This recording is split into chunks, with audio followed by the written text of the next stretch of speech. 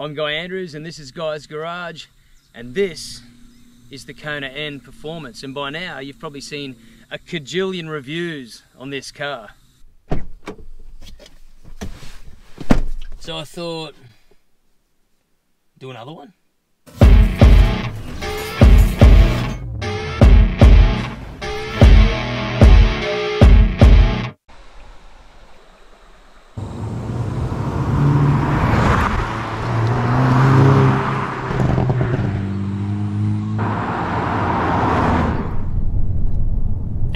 I didn't really know what to make of this car. I thought Albert Biermann must have already left the N division, which he was so famously headhunted from BMW's M division for. But after doing a little bit of Googling, I found that Albert Biermann had the Kona N on his radar from the get-go.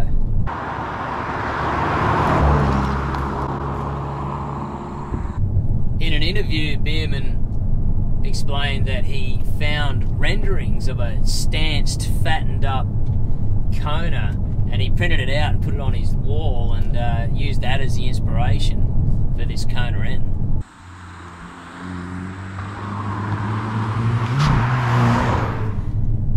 He never wanted to create another hot hatch like the i30N, although the Kona N drives and feels like one, but rather keep the ride height and the command seating position of a city-focused utility vehicle.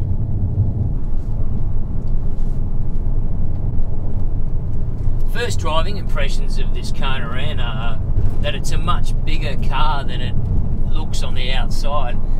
Not in terms of the interior space or the load capacity, but the driving feel. So the command position being up a little bit higher and the viewpoint relative to other vehicles on the road, combined with the weightier steering. You know, they've done a great job tuning this electric steering, and when you put it into N mode, which is pretty cool, and the dash changes, the flames come up, and the weight of the steering increases as well with that particular tune. And you can just that all those things combined just make the car feel like a much bigger, stauncher vehicle on the road.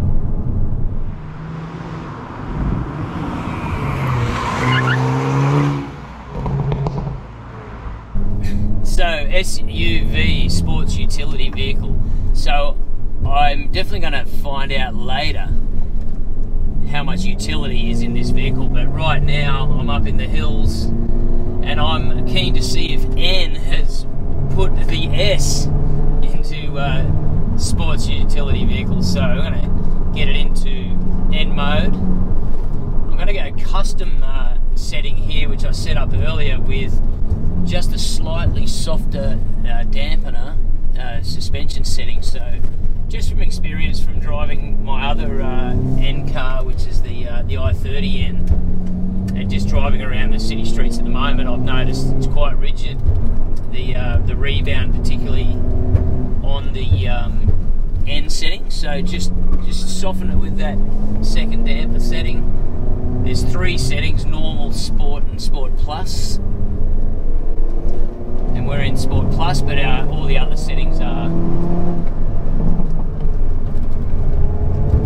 on full gas. And let's enjoy the drive for a minute.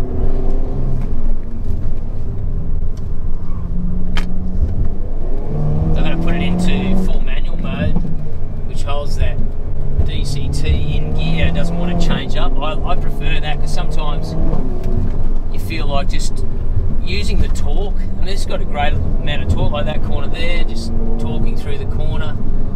Got full control over the gearbox myself, so it gives me that little bit of old school manual feel.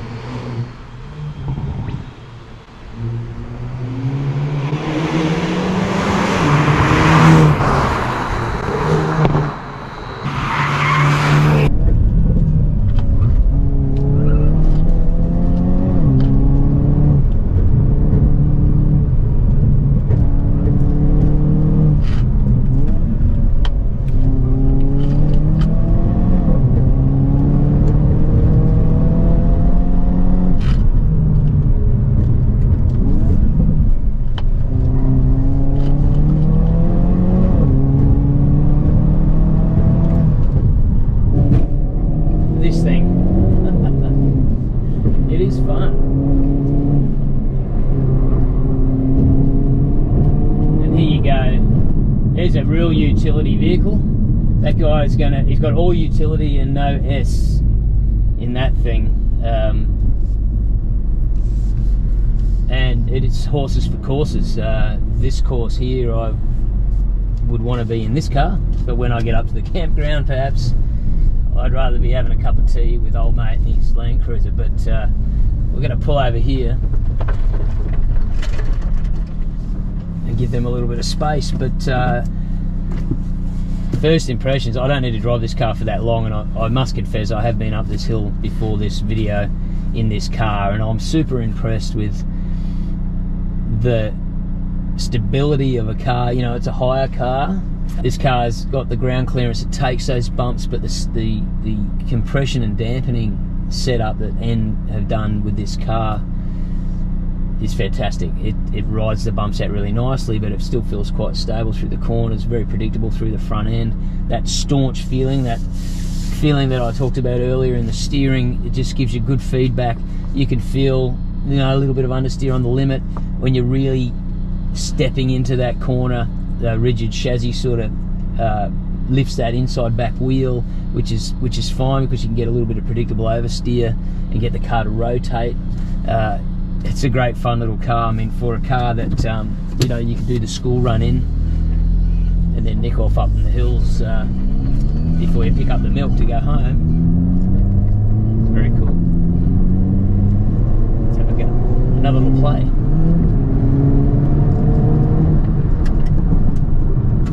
Just the way this car rides those bumps, but still has good stability and control in the corners. I don't really feel the body roll for a higher car. The gearbox is just fantastic, and again the electronic E LSD is quite a masterpiece, really. Just gets that power down out of the corners. That torque and grunt for a little car, only around that $50,000 mark, gives you a lot of fun.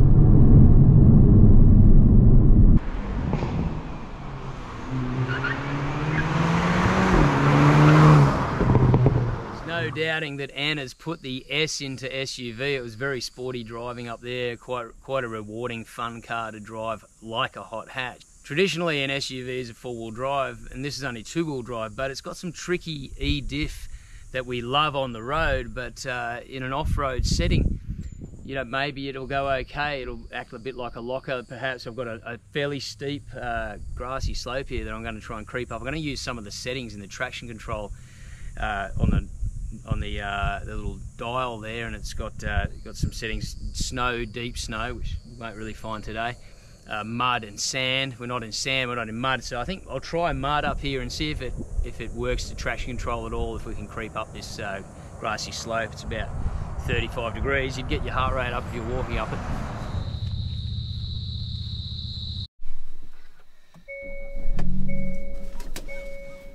We're going to try and drive up this slope in mud. Right, here we go. It's fairly steep.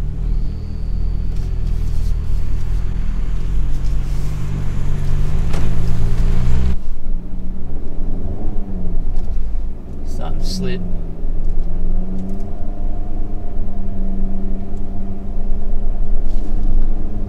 Tell you what though, still dug its way up. Pretty cool. So you could feel the wheels slipping, but the traction didn't lose control, and both wheels were biting, and we got up the hill. So pretty cool. So standing here, it's a decent slope that we just drove up. It broke traction a few times. You could feel the E-diff moving around trying to get traction, and it climbed up there no problem. It just reminds me of my dad.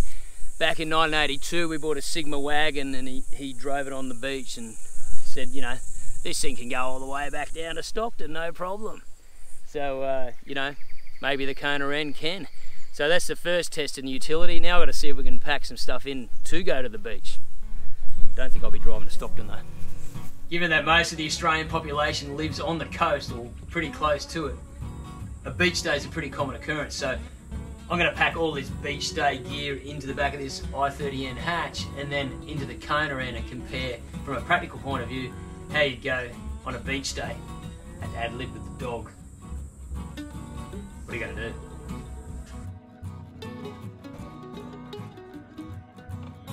Alright, it packed in pretty quickly. I didn't really try to do the perfect Tetris job. Had to leave Fido out, but he can sit in the back seat.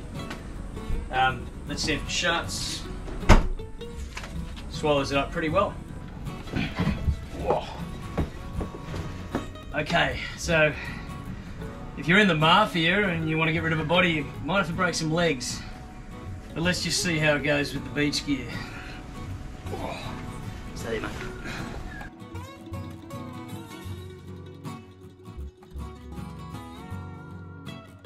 So you can see I've done a little bit better Tetrising this stuff into the back of this Kona N, but we got it all in. It's definitely smaller than the i30N, but you know, we've got enough gear in here for a small family, a couple and a 5-year-old child. So yeah, it fits in quite well. I'm impressed. Better do the clothes test first. Off to the beach.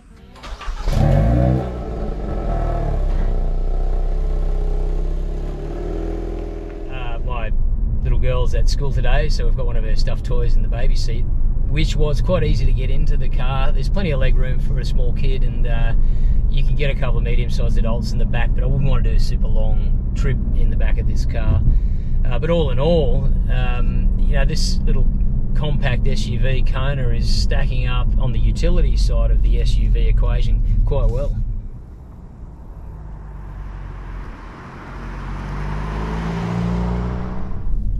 With an ageing population, many of us find ourselves taking care of our ageing parents or grandparents from time to time. I'm on my way to pick up my 81-year-old mum, who recently just had a little lung operation. She's all good now, but I like to get her in the car to just ask her what the accessibility's like. You know, I'll try it with the Kona N today. I've tried it with the i30N previously.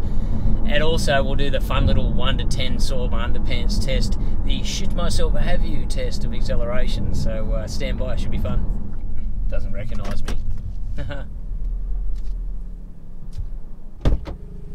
Bit warm out there? It's bloody hot.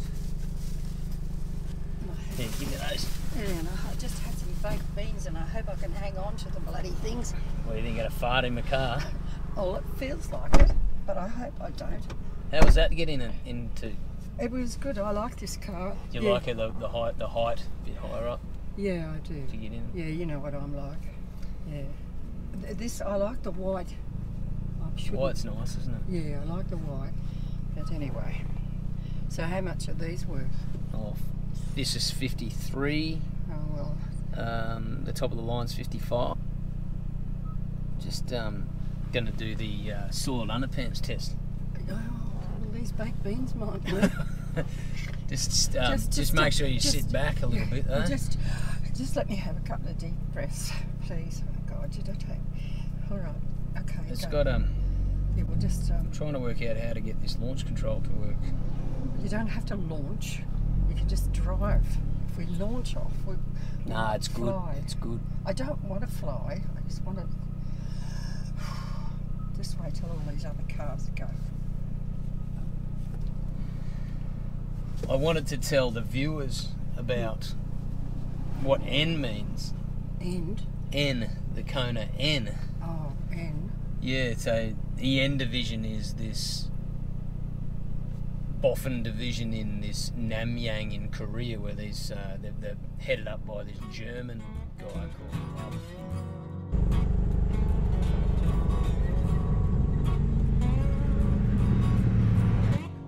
and he's designing all these go-fast bits to put into these Hyundai models. This is one of them. My other car, the i30, is one of them.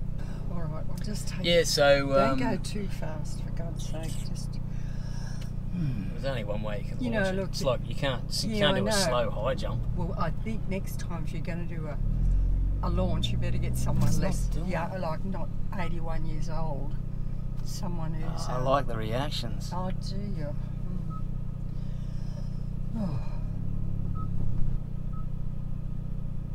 Well, the anticipate soon's getting me anyway. Yeah. Let's see. Yeah, here it holds the revs. Ready? No! Don't do that! We needed a few more revs on, I think. No, Guy! No! Yeah! No! Just stop it. Alright. Thanks, it's a 70. So... Oh, we only got to 70. So that's a good thing about it. You just go just to the speed limit. Oh, God. Hey, how'd that compare to the manual i30N, my car? I thought this was faster. Yeah. Me too.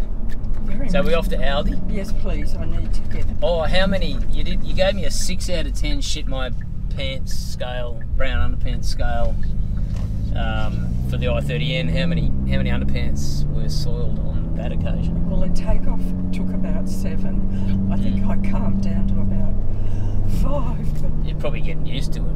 That's probably why I'm getting so used to it. Yeah. I'm getting amazing. Turning into a grandma bogan. Oh, for sure, for sure. You seem a little bit excited. I think you might like this, secretly. I like this car. Yeah. It's very nice. Well, say bye to everyone until the next time. Oh, you're on. I didn't even know. I was too busy thinking. Oh, you didn't even know we were recording? I just saw that fluffy thing and I didn't know when, but yeah, but I didn't know now. Okay, everybody. Love you.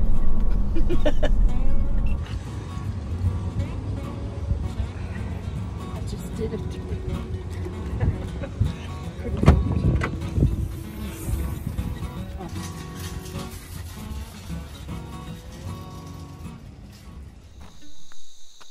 What a view.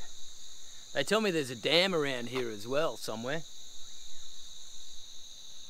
So as the sun sets on this unlikely romance, my passing thoughts on this crossover SUV. If you're a young single or a small family with 1 or 1.5 kids, you go a long way to find a better crossover SUV than this Kona N. When I say crossover, I mean it's somewhere between a hot hatch and a city utility vehicle that you could take to the soccer game on the weekend, go up the gutter and park on the wet grass and still make it home for a shandy. I think I'm going to miss this car. Maybe I'll have one last spin.